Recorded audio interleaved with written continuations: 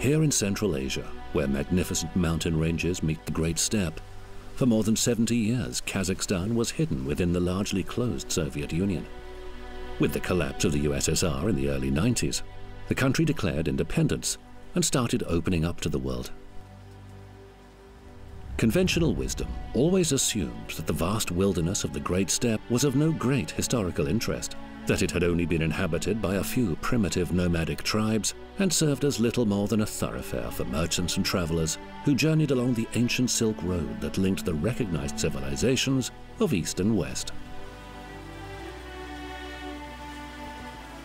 Kazakhstan's recent history is a story of economic growth and rapid development. But recent discoveries are now forcing Western academics to look at the region with renewed interest. Archaeological finds include burial sites dating back more than 2,000 years and laden with elaborate and decorative artifacts in precious metals, like this spectacular golden suit, a replica produced using exact copies of the gold embellishments discovered in an ancient tomb. The level of sophistication and artistry suggests advanced infrastructure, developed skills, and a highly educated society with a well-organized hierarchy, certainly not a group of primitive nomads. The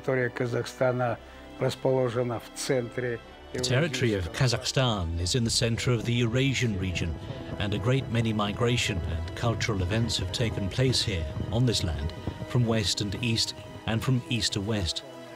That's why they have all left very material impressions of different cultural and historical phenomena. Очень материализованные следы вот этих культурно-исторических явлений. В Казахстане, в зависимости от разных... Certain regions of Kazakhstan, depending on the climatic conditions of this huge country, were inhabited mostly by nomadic cattle breeders. Yet alongside the mountains, Tian Shan, Altai and Tarbargatai, the economy was consistently settled. Оседлая и постоянная жизнь. Архитектура Казахстана довольно своеобразная, потому что... Kazakhstan's architecture is quite peculiar because there are two types present in our region. Stationary architecture, with its objects made of stone, brick, clay, and mobile architecture, with the yurt still representing nomadic dwelling to this day. Сохранявшийся тип кочевого жилища в качестве юрты. While in the Middle Ages and even earlier, that role was played by wagons drawn by bulls, horses, and sometimes camels.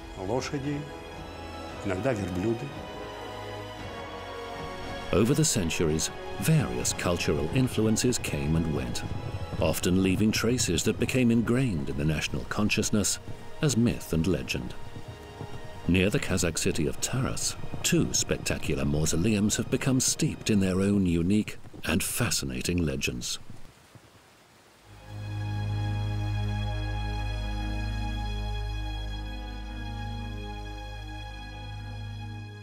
There were two extremely important, iconic figures, one could call them, around the 11th, 12th centuries in what is today southern Kazakhstan.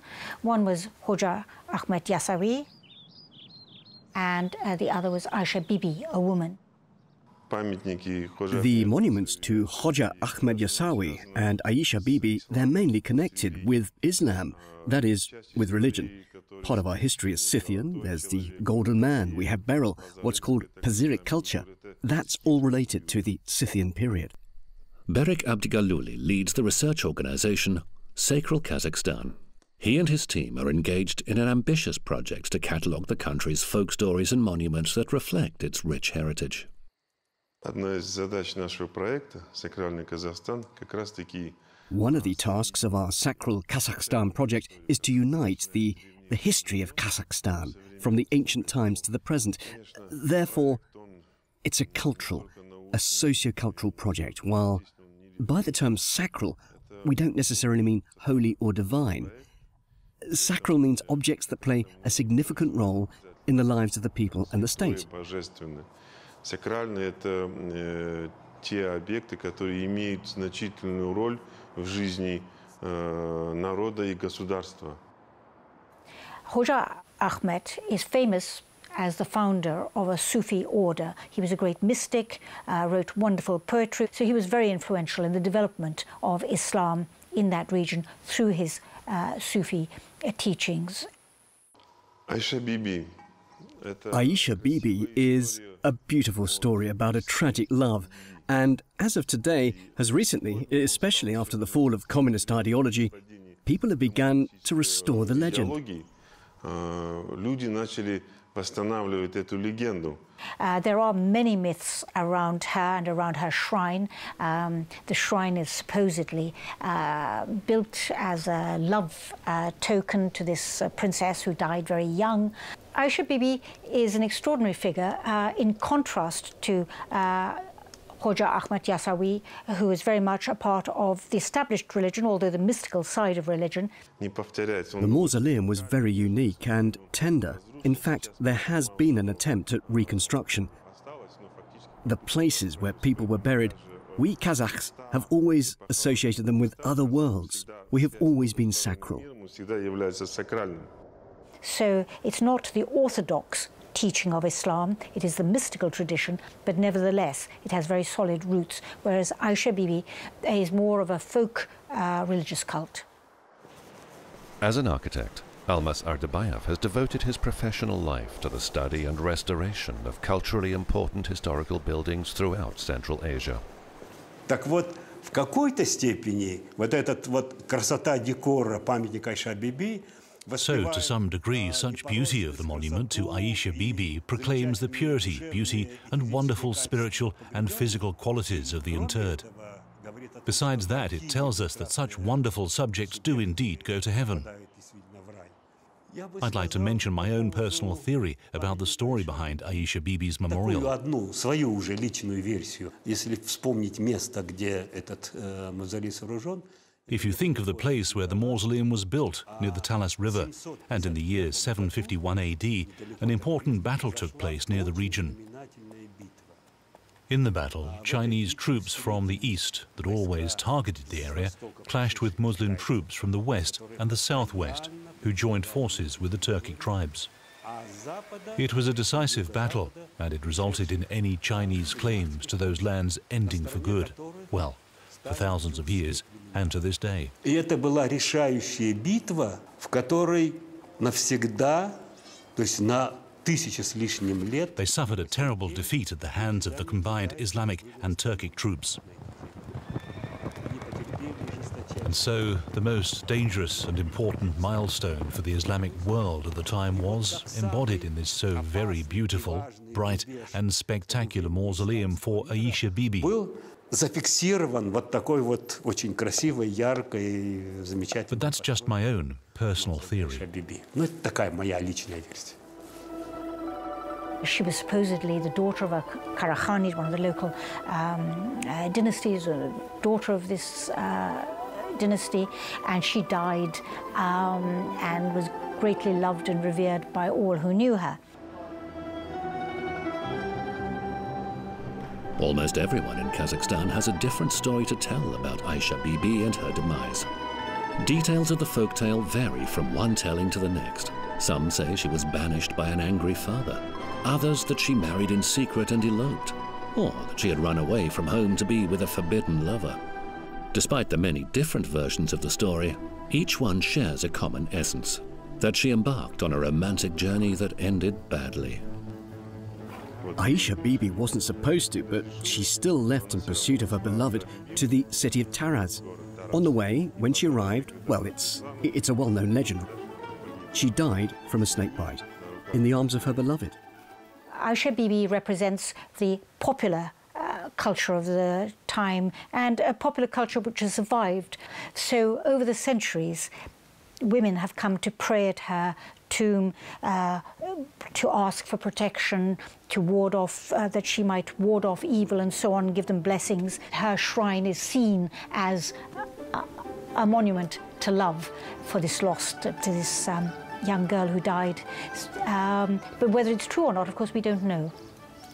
So here we get a cult developing around this individual, and it's particularly a female cult. She died young, she was supposedly very beautiful. So over the centuries, women have gone to pray at the shrine to leave little gifts. Places where famous people are buried, it is always, in our minds, considered to have powerful energy.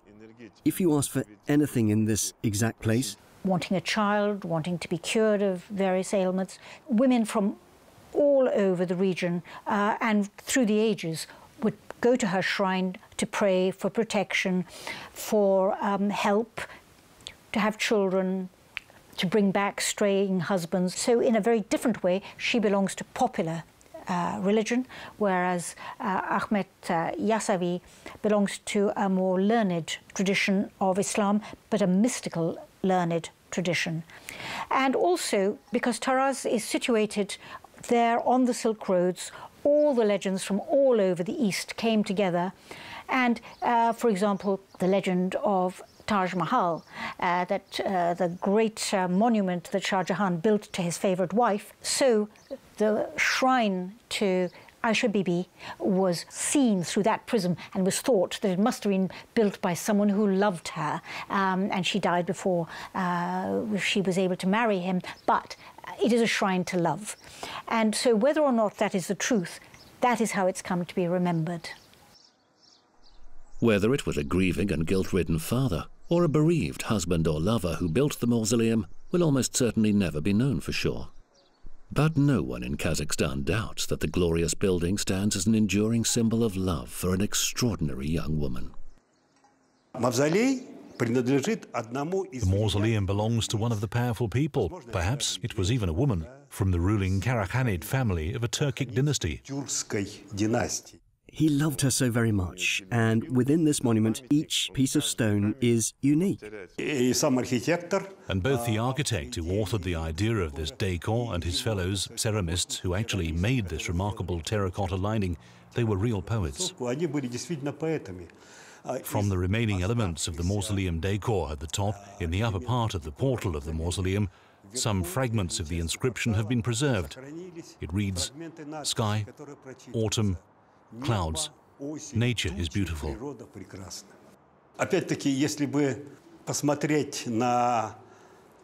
And then again, if you look at the monument, well, if you have an idea of the historical situation which led to the building of the mausoleum, then you can say this.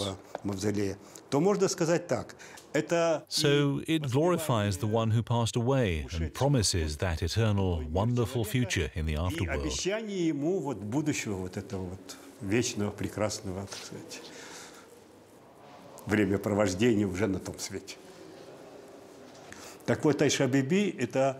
The monument to Aisha Bibi is located exactly in a region of ancient oasis with a predominantly nomadic lifestyle. The steppe nomads constantly used to visit it. I would say that Aisha Bibi's architecture is that of a developed agricultural civilization which has long had very close ties with Iran, Central Asia, Mavaranakh, that is today's Uzbekistan, Tajikistan and so on.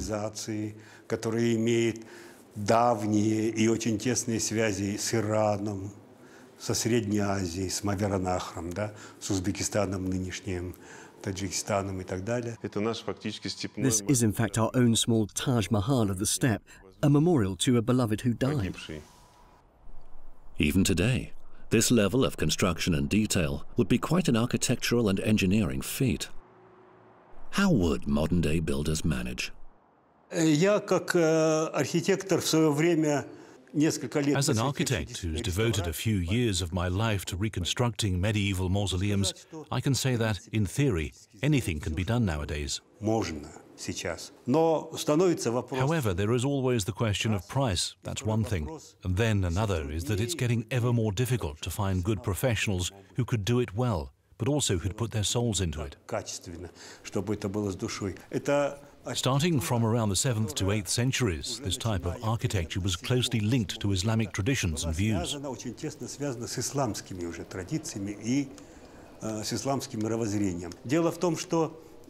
The fact is that that whole decorative cladding of Aisha Bibi was made by hand. There were no stabs. Every stone was cut out anew. That was what brought life, vitality, and this real warm human beauty to it. And in Islam, the afterlife, which is what the mausoleum portrays, promises heaven to the person who is interred, if he lived as a perfect human being, as a real Muslim, that is. Это в случае, если погребенный является идеальным человеком, который вел себя как истинный мусульманин, ему обещан рай. Almost every legend in the world can be traced back to at least a grain of truth. In Aisha Bibi's case, all we can know for sure is that more than 1,000 years ago, a young woman died before her time, and that grief in love inspired a magnificent memorial. The legends surrounding Hoja Ahmed Yasawi, though, are very different. He was famous in the region even during his own lifetime. He's a well-known local hero, and his teachings have been preserved to this day. Well, as a person who believes in facts and written sources, I could say that the legend of Aisha Bibi is certainly very beautiful. But the legends about Hoja Ahmed Yasawi, which are based on many realities, are certainly more truthful and even greater. Основывается на многих реалиях, конечно, она более и правдивая, и более великая.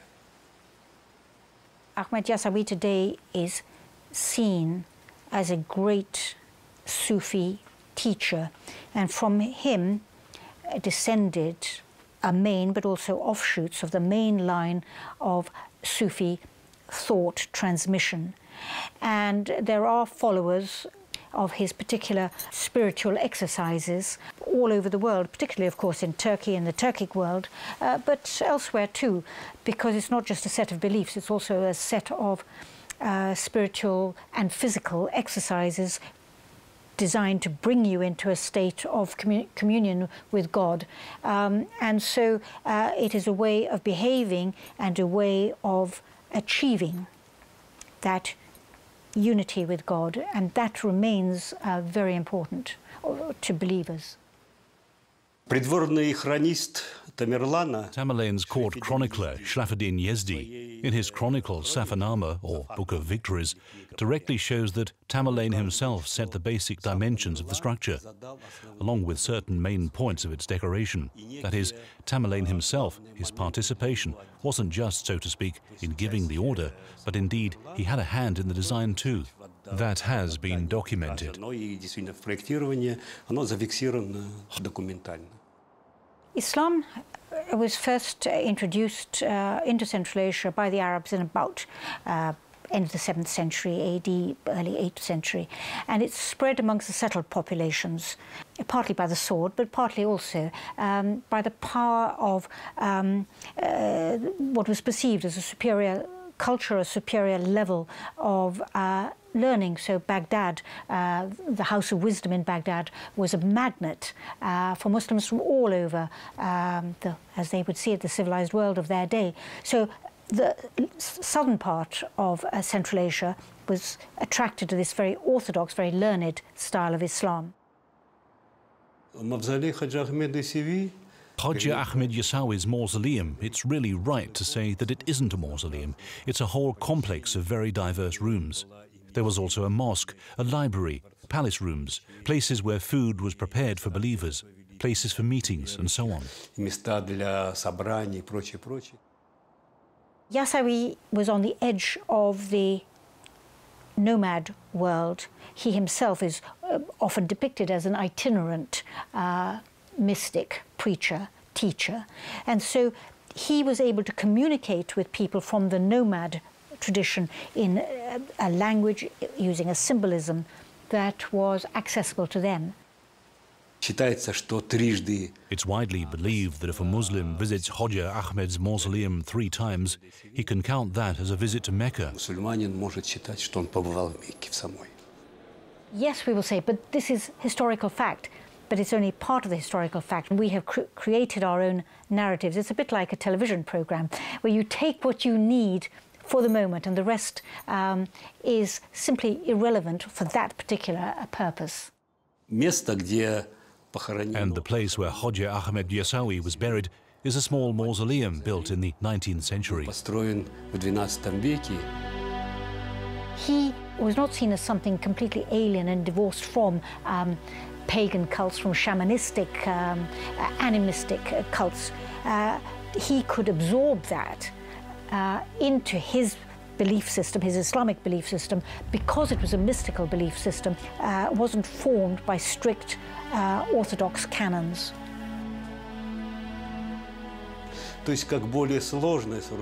So as a more complex structure, it has details and more complex solutions that make it more significant in scale, in its influence on designs, on compositional solutions, and so on. More than 2 centuries after the old mausoleum was significantly rebuilt, expanded, and probably reconstructed by a famous conqueror of the universe, as they called him in Central Asia. Капитально отстроил, расширил и, вероятно, восстановил старый пришедший в негодность мавзолей, знаменитый покоритель Вселенной, как у нас называют его в Центральной Азии. The prominent popularity of Turkestan and of this tomb, or to name it properly, the complex where Hoja Ahmed Yasawi was buried, is linked to the fact that not only is a great saint laid there, but also that the complex was built by Tamerlane. And it's wonderful, one of the greatest monuments of Central Asian medieval architecture.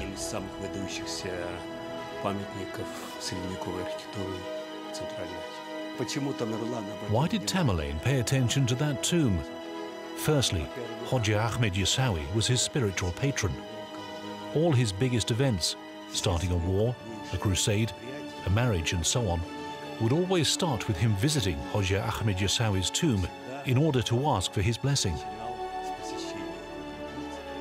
But as a whole solution, and an integral solution both in terms of colour and architecture, Aisha Bibi's mausoleum is certainly simpler, more understandable and accessible to everyone. Проще, понятнее и доступнее любому человеку. The fact that these people existed gives us some sort of justification. We don't know the reality of who they were or what they were. We have created narratives around them, and those narratives reflect our hopes and fears, our vehicles through which to express our anger, our disgust, or our admiration, our hope. Even after more than 1,000 years, though the lines between legend and factual history may always remain at least a little blurred, these two very different but significant historical figures continue to play an important role in modern Kazakhstan.